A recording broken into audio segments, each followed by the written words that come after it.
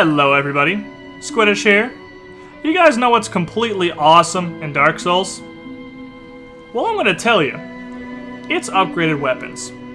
Upgraded weapons turn Dark Souls from a completely impossible battle against insurmountable odds to a fair fight. They even the playing field and give you the edge you need to get through this retardedly difficult game. Now, how are you gonna get all these upgraded weapons and gear? Well, you're gonna need Titanite. You're gonna need a lot of Titanite. Unfortunate for you, I'm here to show you guys how to get all that Titanite. So follow me, we're gonna go on an adventure. And I'm gonna show you guys how to get the materials you need to get any top tier weapon your little heart desires. If you're after a specific type of Titanite, click on the icons here to skip to the portion of the video covering that variety of Titanite. Otherwise, sit back and open up your brains for a direct main line of knowledge.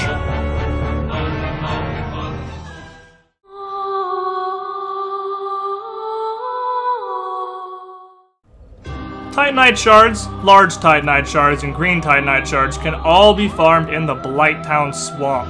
Now you're going to need a lot of these guys because they do a lot of things. Your standard Titanite Shard is what you're going to need to get any normal weapon or piece of armor up to the +5 level to ascend it into something useful. And large Titanite Shards will get it from +5 to +10, so you can ascend to the higher levels of gear. Once you've ascended, green Titanite Shards are going to let you level up fire, magic, and divine weapons to +5. And from there, you can move on with chunks to get your top tier weapons. But the point is, you're going to need a lot of these lower ones to get anywhere. Now before you come down into sewer, I'd recommend you have two things. You're going to want the rusted iron ring, that's for sure. You're going to be running through a lot of this sludgy crap, and this run is going to take a lot longer than it needs to if you don't bring the rusted iron ring. Granted, you're going to have to keep switching it out for the covetous gold serpent, unless you have another disposable ring you can get rid of. It's still worth bringing. I would also invest in some sort of area of effect abilities.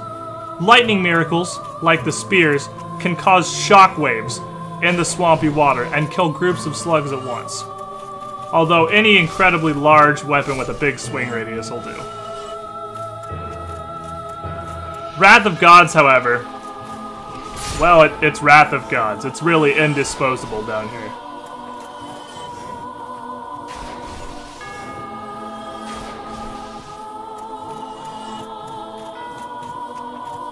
No, seriously. Wrath of Gods. Once all the slugs are dead, go ahead and switch back over to the rusted iron ring if you haven't already. You don't need the gold serpent anymore. It's not worth waiting around as you kill the slugs, waiting for loot to show up. It's better to just plow through all of them and then harvest your rewards on the way back. Down here, the Titanite has got a really high drop rate, and this is some of the easiest and most productive farming you're gonna do. So enjoy it while you can, because it's going to get a lot slower and a lot more obnoxious.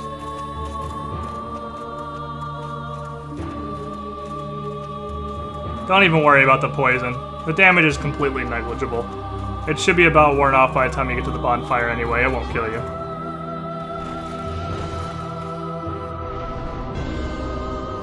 Now, I know there were no drops of green Titanite Shards in that run. That was all large, but there was just so much loot I had to put that one in. But I promise you, green Titanite does drop, and not only does it drops in packs. They drop stacks of 5 green Titanite Shards at a time.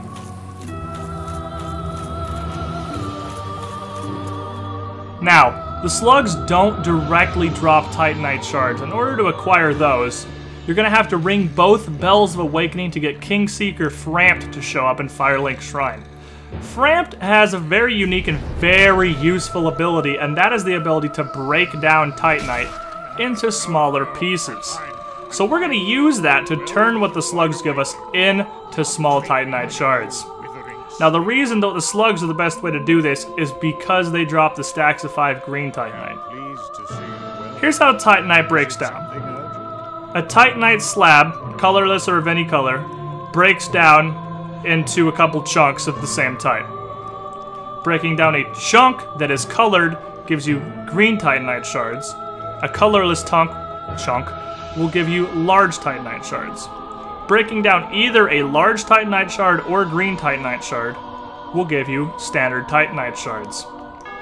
Now the reason we're farming the slugs for standard Titanite Shard is the conversion rate from green to standard is 1 to 5. They drop a stack of 5 green Titanite shards, which framped will turn into 25 standard Titanite shards. You will get those faster than you can possibly burn through them. Another option is to buy standard Titanite shards from Andre of Astora in the Undead Parish. He sells the Titanite shards for 800 souls apiece.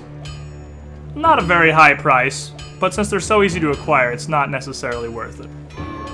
The skeleton blacksmith in the catacombs also keeps on hand a stock of Titanite shards. So if you happen to be in the area and you need a couple to get an upgrade, stop by and grab some. He also does the service of providing homeward bones, which are incredibly useful for shard farming, as they allow you to warp back to the last bonfire you rested at. Not necessary here, but in some of the later farming routes, you're going to want to bring a stack of these at all times. Lastly, if you find yourself in the Anne Orlando area, obviously our large friend the Giant Blacksmith stocks up some Titanite shards as well. In addition, not only does he stock standard Titanite shards, he will also sell you large Titanite shards for 3,800 souls or green Titanite shards for 4,800. I don't think it's really worth it. That's a lot of souls, and it's way easier to just farm the slugs.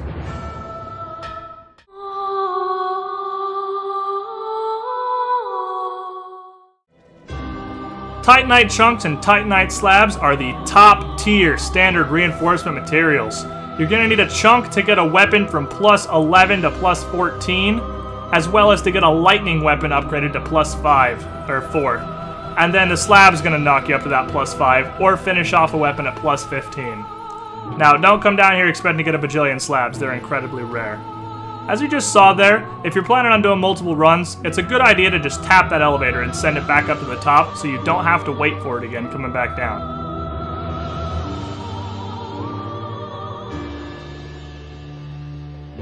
Don't waste your time with the transient curse. You can just run past all the goats. Goats? Well, the goats. The ghosts as well. If there are any goats, you can probably run past them. But we're just going to drop down right here and go right to the Dark Wraith slaying. Be careful in this first room. It is incredibly easy to accidentally pull multiple Dark Wraiths at a time. They're not very strong, but they can still surprise you and knock you down pretty quick. Like I said, very easy to pull multiple Dark Wraiths at a time.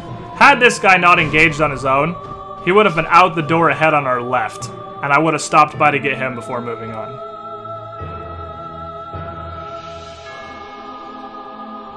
Don't expect to see results like this every run. I did each of these runs 10 to 15 times and posted the one that rewarded the most loot. This is in no way typical of how many chunks you're going to find. If you don't have a ranged ability, get this guy's attention, then run back to the platform behind you. You don't want to fight him on this bridge. That's just asking for trouble.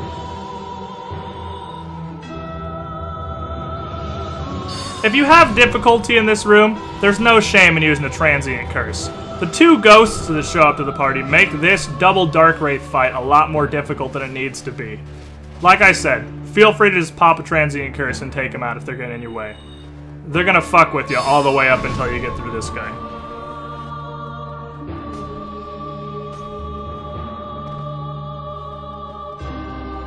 Like I said, Titanite slabs do drop here, but they're retardedly rare. In 15 runs, I didn't even get one to show you guys.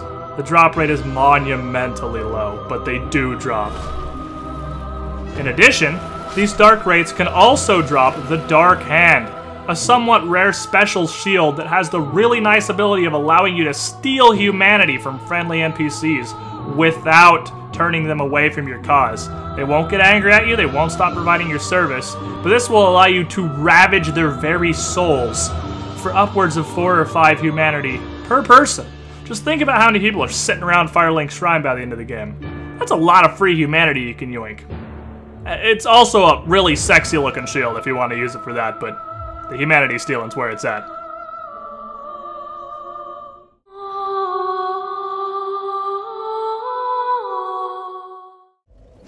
Blue Titanite chunks and slabs are needed for magic and enchanted weapon reinforcement. Once you get past the initial +5 on a magic weapon, you're going to need chunks to get it up to +9 or +4 enchanted, and then a blue Titanite Slab to finish it off, just like all the other slabs. You're going to want to head to the Duke's Archives and grab the biggest lightning weapon you have to take down these crystal golems. If you pack enough of a punch, they're stupid easy. You can stagger them with every single hit and even knock them out of jumping attacks. The only even slightly difficult fight here is this double golem pull.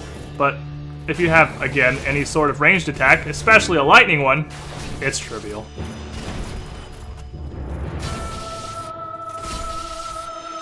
Zweihander don't give a fuck. This hill right here is stupid, and I loathe whoever designed it. Fuck this hill.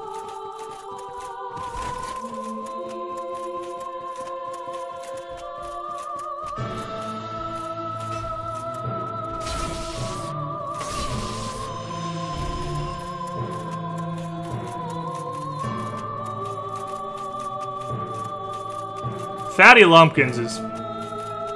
he's pretty fat. Look at him. Look at that fatty run. I feel like I had some silly trombone music while he's running across the field. It's worth bringing at least some sort of ranged attack, just so you don't have to fight all 3 of these golems at once. Again, not terribly difficult, but it is definitely somewhat of a pain in the ass.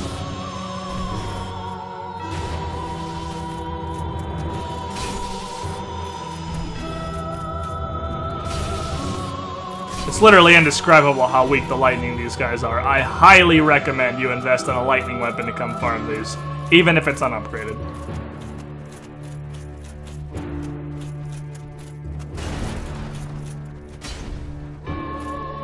Move pretty quick for some big guys sometimes.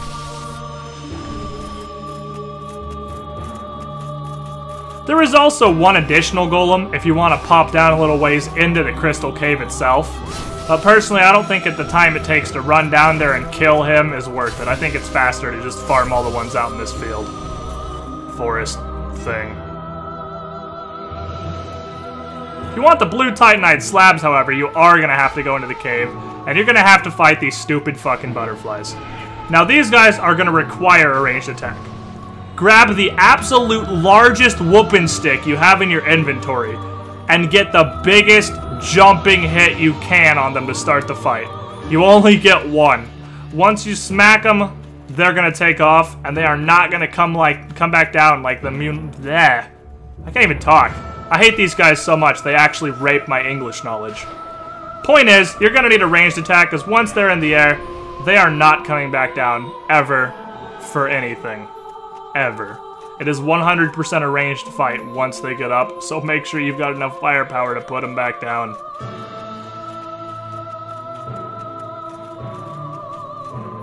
You can't even get a melee attack on this third one, so if you don't have powerful ranged abilities, I would just skip him and farm the first 2. Once again, the drop rate is astronomically low, and in 15 runs, I didn't see a single blue Titanite slab to show you guys, but they do drop.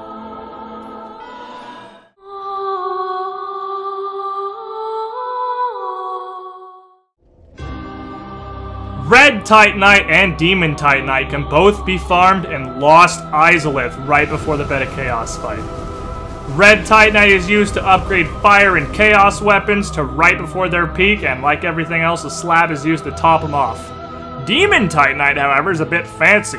Whenever you get a boss soul, you can upgrade a standard weapon to +10 and imbue it with the boss's power to get the boss's weapon. Those boss weapons are all upgraded with Demon Titanite exclusively. So if you're planning on using Ornstein's Spear or Quelaag's Fury Sword, you're gonna need to stock up on this stuff. Just running through the game will get you enough Demon Titanite to fully upgrade 1 boss weapon. If you want to do any more than that, this guy's got 3. You're gonna be farming this Demon Titanite. These big flower pot spiky tentacle squid things are our main target here. They're the ones that'll drop the red Titanite slabs. I have, in a change of pace, seen one of these drop before. Once. And it wasn't while I was recording for this video, and I don't think I have footage of it. This is once again in the stupidly rare pile, but like the butterflies, there's a very small number of them. So if you're hoping to farm some red Titanite slabs, I hope you've got a lot of time to kill.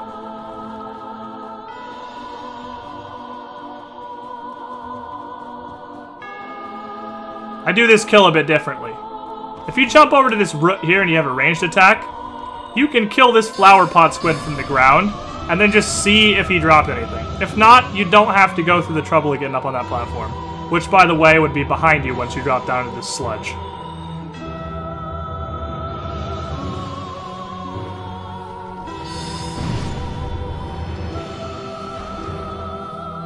Proven fact, running in circles increases the drop rate of items. Oh, and you probably want the rest of the iron ring while you're down here, but you can take it off now.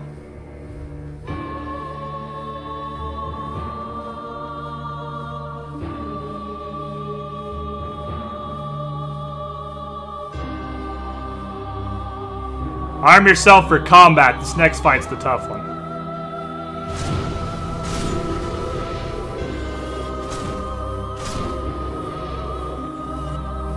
If you're just after Demon Titanite, you can skip that little sludge adventure and come straight here. This is where we're gonna get it.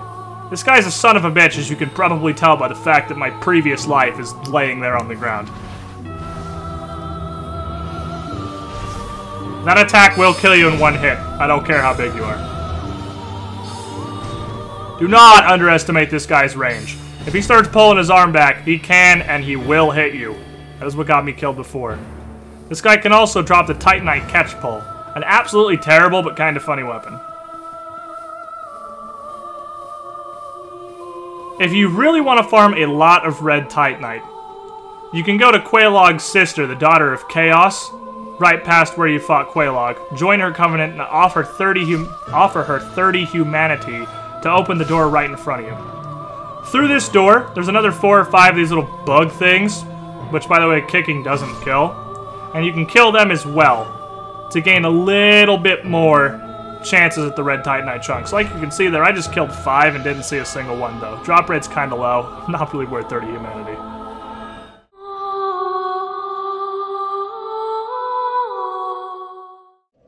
White Titanite chunks and slabs are used to upgrade divine and occult weapons. As per usual, chunks will bring it up to 1 below max, and slabs will finish it off from there.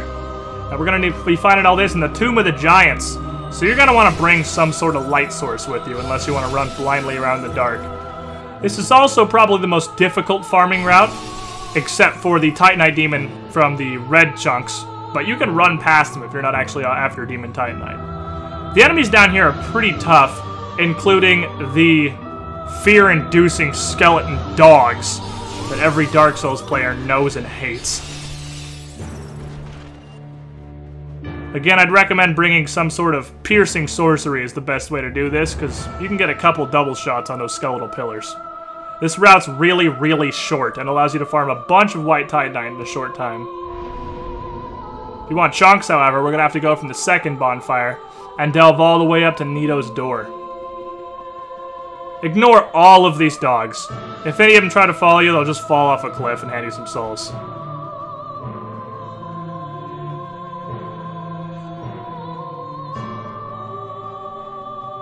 Ready up in this tunnel. You got some combat ahead of you. First, we gotta clear out a couple more skeleton pillars. No problem, but that's some more chances at white Titanite chunks.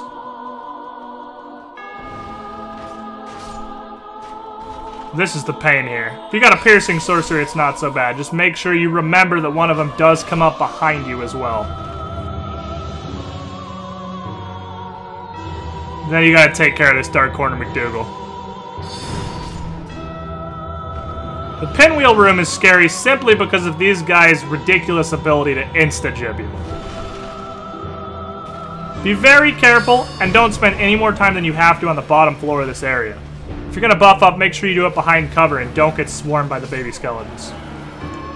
If you need a load of white Titanite, you could definitely start at the first bonfire, farm those 7 pillars, run to the second bonfire, and then farm all these pinwheels as well. That's a long farming route that gives you plenty of chances at white Titanite chunks and slabs, and it'll break up the monotony of plowing through the same 7 pillars over and over and over. And you only gotta kill 2 or 3 enemies in between the first and second bonfire. These pinwheels also have a chance to drop all 3 of the masks you can get from the pinwheel boss fight. So, more loot's always good. Don't try to homeward bonus this pool. Just get away from the stupid babies before you do anything.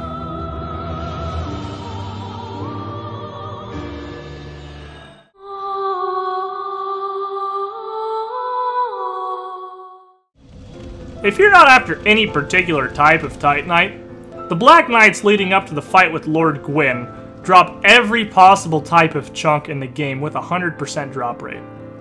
Every time you make a run through the kiln, not only are you getting shots at the Black Knight's shield and every Black Knight weapon, you will always walk away with 1 white Titanite chunk, 1 blue Titanite chunk, 1 red Titanite chunk, and 2 colorless Titanite chunks.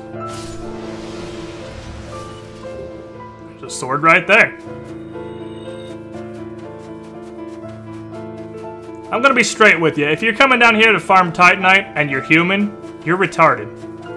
Don't do this human. Unless you just trying to justify an excuse to PvP, in which case, by all means, be human. But if you're seriously down here to farm Titanite, you should probably do this hollow.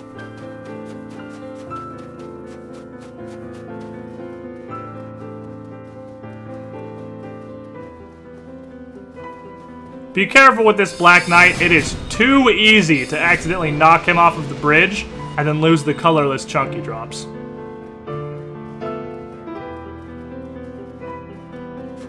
This run's nice to just stock up on general Titanite, but if you're after a specific type to upgrade a weapon, it's going to be a lot faster to use the farming path for that specific type of Titanite. Unless it's red, in which case farming this is probably about as fast as doing the red Titanite farming route. However, that also gives you Demon Titanite and a chance at red slabs, so it's pretty much always worth it to do the standard farming routes. I forgot how stupid the two-handed Uchi R2 was.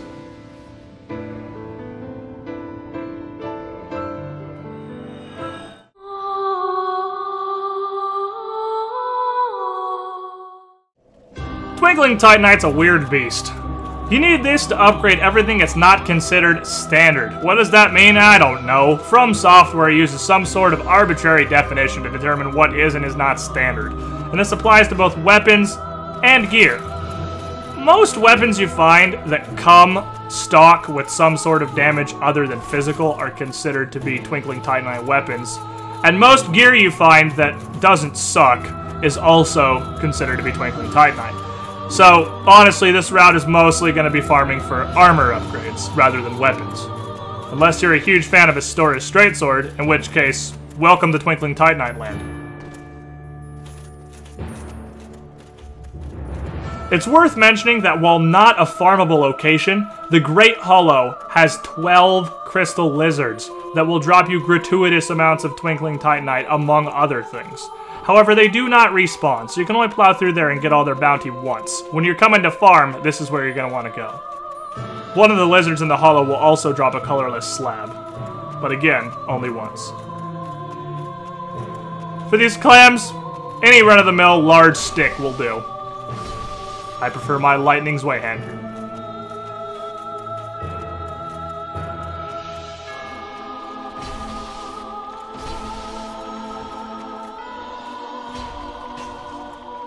The most important part of this farm is to make sure that you pull all of the clams at the same time for absolutely no reason. And then get your face smashed in by them. That actually increases the drop rate.